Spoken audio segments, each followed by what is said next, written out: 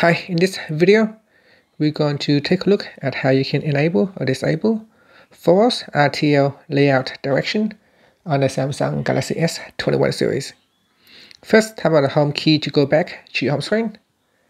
Then swipe down at the top and tap on the settings button. In settings, you want to go down and tap on developer options. And in here, go down and continue to go down.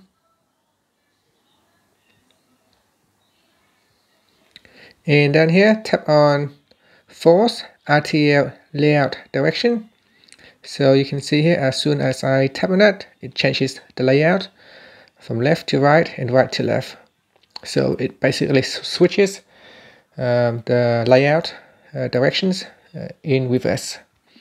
And that's it. Thank you for watching this video. Please subscribe to my channel for more videos.